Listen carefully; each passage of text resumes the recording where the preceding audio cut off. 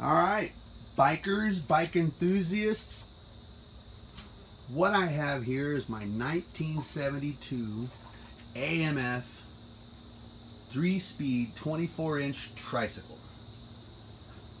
As you can see, it's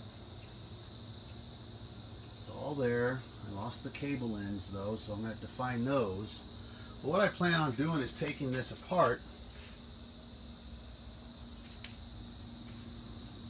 taking the main frame off of it, because it's 24-incher, and mating a 26-inch Schwinn frame up to it that I came across.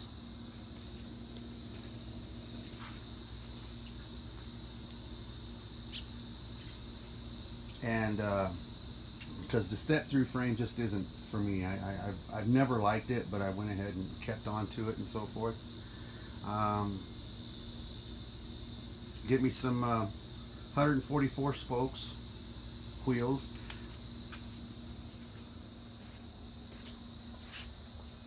And clean it up and repaint it blue of some shade.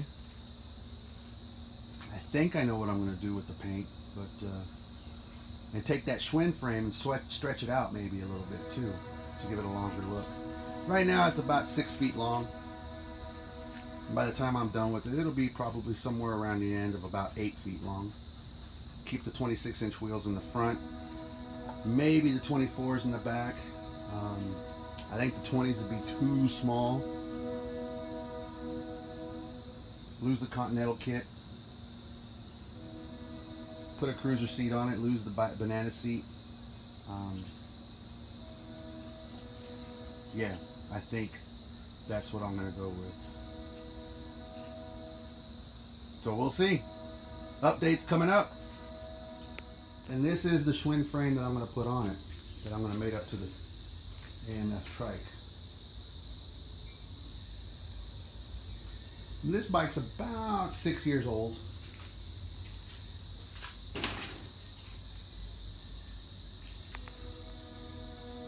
I love the wheels on this, but they have come across some rust and will need a lot of refinishing. I don't know if I should sand them down and powder coat them or what. But it's a pretty solid little bike. And that's what I'm going to mate up to the tricycle frame. Sounds like the Cimarron Valley Express is blowing through town. I'm walking 5 miles an hour.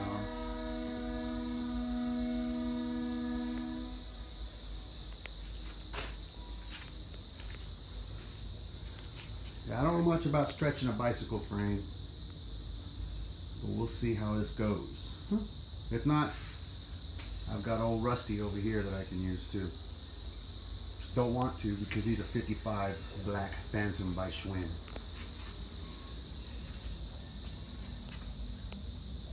All original, with the exception of the bell. I'm missing the headlight cover, and then my tank.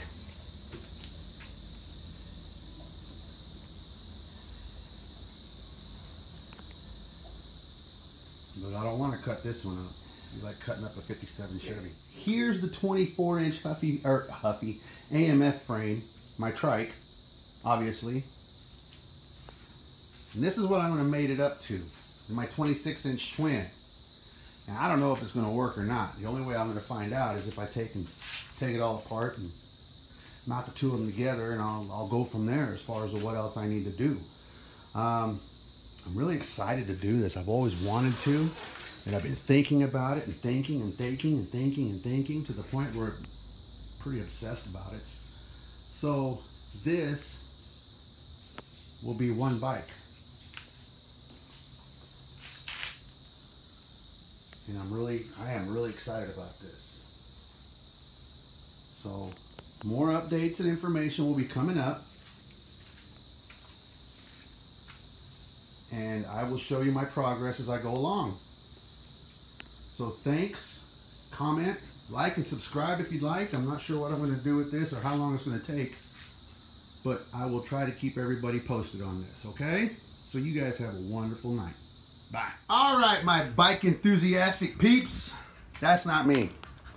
I don't drink. But anyway, as you can see here, I've got my AMF Trike torn apart. The biggest reason I don't want to use this, like I said, was the lack of this cross beam here. I never did like the step through like that. You know, I mean, understandably so. It's kind of hard to kick your leg over this monster here. But I'm 6'1" and I think I can. So I've got it all apart. I've kept the hardware. I managed to break the chain, a link or two off of the chain here. See, kind of in a bad spot. I forgot what this little doodad here was. And so, but that's all right. I was planning on going with a new chain anyway. This is all still in good working order. Coaster brakes and everything. So I've got it all here. Ripped off the little Continental seat, Continental kit and the banana seat. So next I'm going to start ripping on this. Mainly taking the back end of this thing off and see if I can, what I need to take off of this frame. I'm thinking I'm going to need this piece and this piece and then weld it to the back of this. So I can take off the fender and the bike, the book rack, or that stupid little rack, and get that back end off of there. I think I'm still going to keep working on this because it's still daylight out there, and Jesse here is getting a little tired of playing fetch. So that's where I'm looking at right now. Okay, I babied this bike for as long as I could. I mean, it didn't go outside. I didn't store it outside. I stored it in my shed or in my garage. This is my sprocket, and it's jacked up. This bike is not even 10 years old. Okay, and chains, I understand they're gonna rust and whatnot, but like I said, this bike is not 10 years old. This bike is maybe, what are we at? iPhone 7, 8. Bike is maybe 5, 6 years old. Okay. Now look at my sprocket on this bike, which was stored next to my Schwinn. Look at the sprocket on this thing. Aluminum foil and coke, and this thing is going to be like a damn mirror. So I'm probably going to steal the sprocket out of that old boy, clean it up really good, and stick it in this if it fits. I hope it fits. You know, Schwinn's, I don't know. We'll see. I hope it fits. I really do, because it doesn't look like this is going to come apart, but it looks way better than that. Unless, of course, I find a sprocket somewhere along the lines that I like better. What a bummer. They don't make them like they used to, huh? Alright, bye. Trike builders. Anyway, trike builders. Why do some folks leave the kickstand on their trikes? I'm taking this out. I don't need it. But I just wondering. Okay, you can see we've got it all jerked apart, which only took about 10 minutes. But this bike is metric, so which makes me wonder if I can use that crank on my old AMF and put it on here. I don't know. So yeah, that's, yeah, golly, makes me wonder if I'm going to be able to use that or not. Metric bike.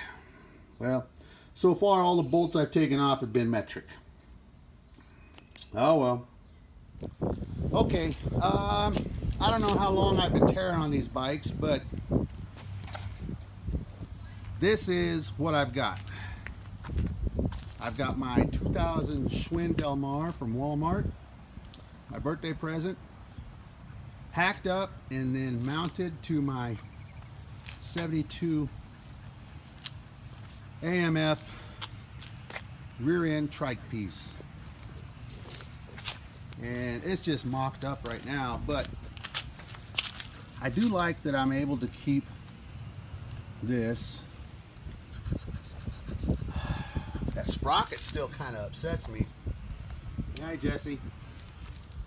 But all in all, it doesn't look bad. It really, really doesn't. Now, I'm going to have to take the bracket off of the old bike and mount that onto there so that I can bolt this up right. And then there's another bracket that goes here on the bottom. So there are two pieces that I'll have to cut off of the old bike that I'll have to butcher.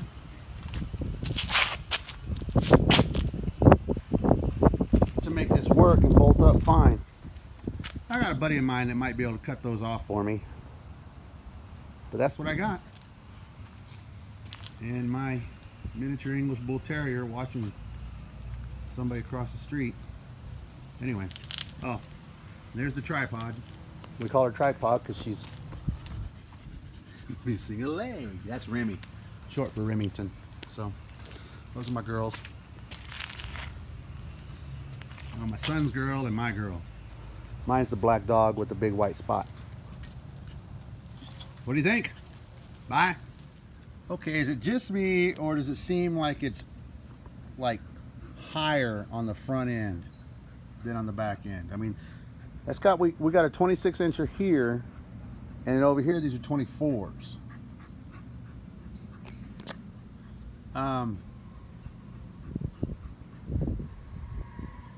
Maybe a lowrider front fork would even that out a little bit. I don't know. Maybe if I just go with 26s.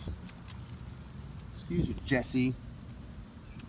26-inch wheels in the back. I don't know.